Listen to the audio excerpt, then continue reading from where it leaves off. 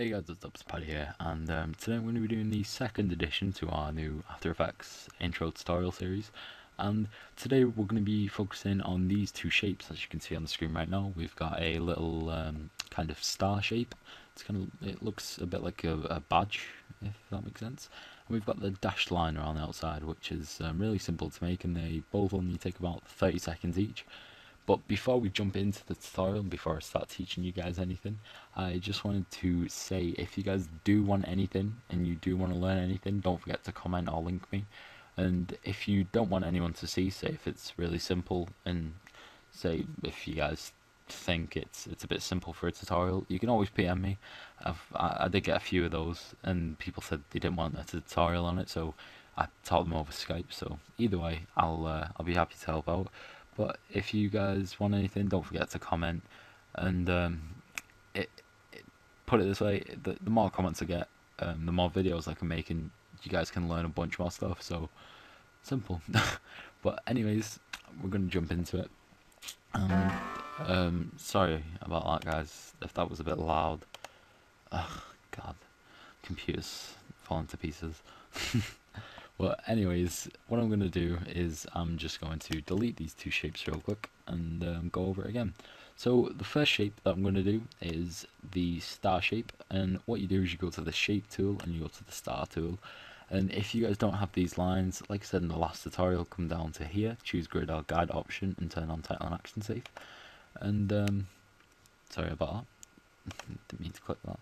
But what you want to do is you want to just come into your composition, click, hold shift, and just drag out, and you'll get a star shape. Now if you come to your selection tool, click and drag and then center it, as so. It's nice and easy. And if you guys didn't get this little pop down menu, open it up and go to polystyle 1, since that's what it's called. Go to polystyle path, and here's what we are going to edit in. Now to get the badge effect, I think it was 24 in the example, and you'll get this, and you put 24 points, by the way, sorry about that, and you'll get this effect. And sorry guys if that keeps popping up, yeah, that's kind of annoying.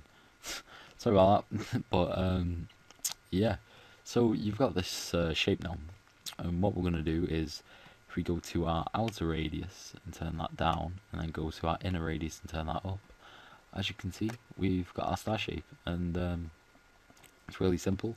You can mess around with the outer and inner radius to get the shape of your desire, and it's pretty much up to you, and you can be creative with it. And I see most of these in motion graphics and like typography, but I've also used these in my Artex intro for his intro contest. But anyways, now let's jump into the dashed line.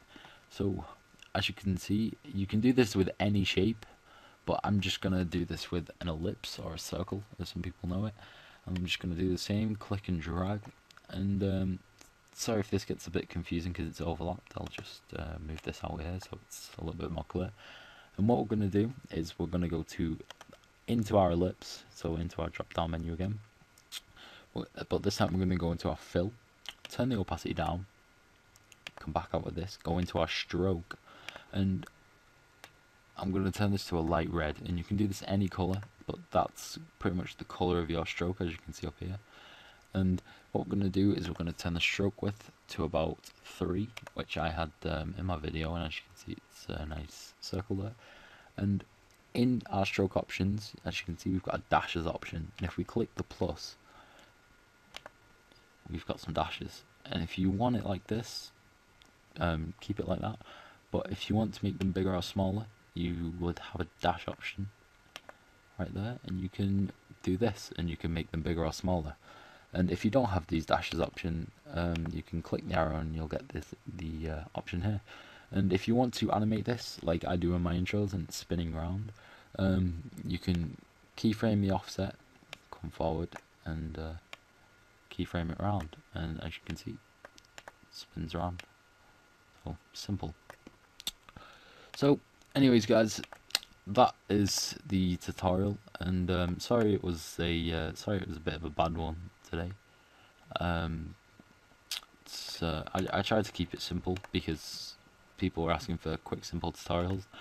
And anyways, I hope you guys liked it, and don't forget to like and favorite so more and more people can come onto the video, and don't forget to share it with your friends as well. So that's it. And one more thing before I go, please, please, please remember to comment with what you want to see next, and PM me if you want to learn anything over Skype as well. So, yep, thanks for watching, and I'll see you.